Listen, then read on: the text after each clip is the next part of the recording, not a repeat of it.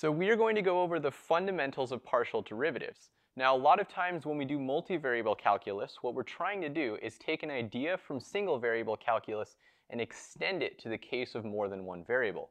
So in this case, we're going to look at the function f equals 1 minus x squared minus y squared and figure out how we can take the derivatives of this function in a way that makes sense.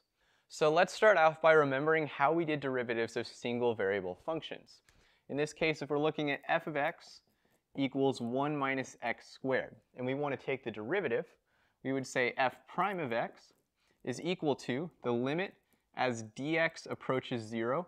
A lot of calculus textbooks will use h here, but I'm going to use dx, of f of x plus dx minus f of x over dx. So dx is just a very small change in x, and we're seeing what happens to the slope of this line here as it approaches 0. So graphically what this looks like is when we take a look at the function 1 minus x squared like this, the derivative at a particular point is going to be the slope of the tangent line that passes through the point. So the way that we take derivatives of single variable functions is we look at what happens if we take very small changes in an input to the function.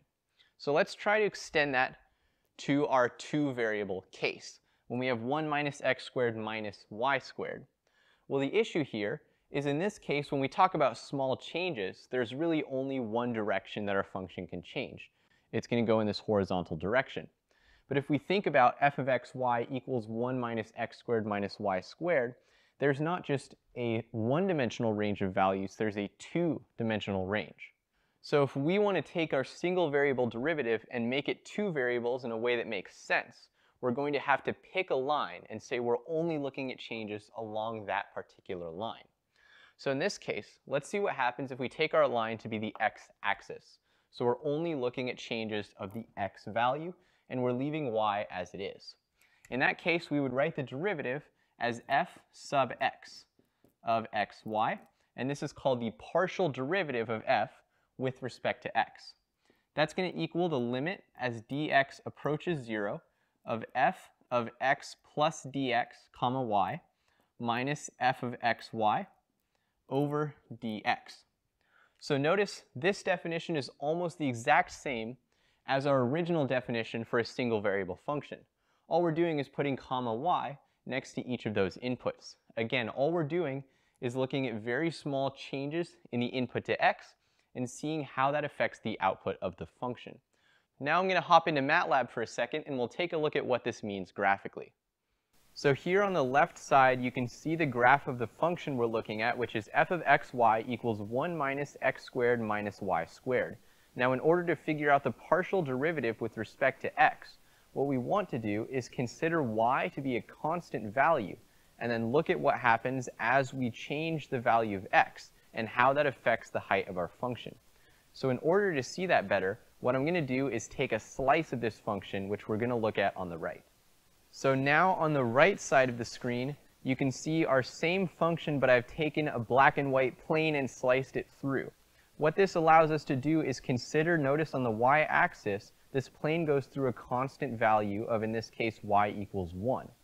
So what we can do is move our view so that we're looking at just how the values of x are changing in this slice of y.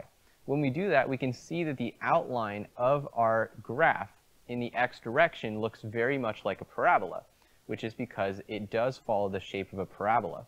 So if we take the partial derivative, what we're doing is looking at this flat slice where y is a constant value and seeing as we do minor changes in x here, how is that going to affect the height of our function? That's the goal of the partial derivative. We just look at constant values of one variable and observe small changes in the other variable.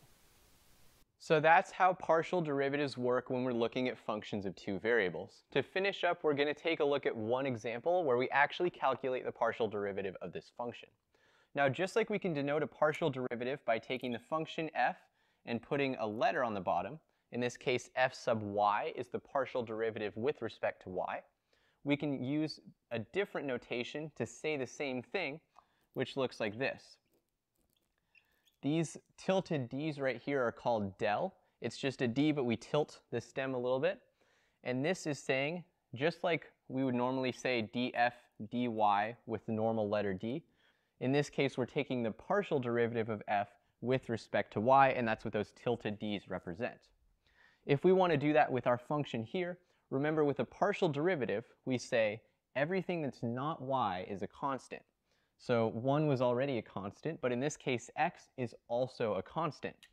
So when we do this derivative, the derivative of a constant is 0, and therefore this part goes away and this part goes away. All we're left with is the derivative of negative y squared, which is negative 2y.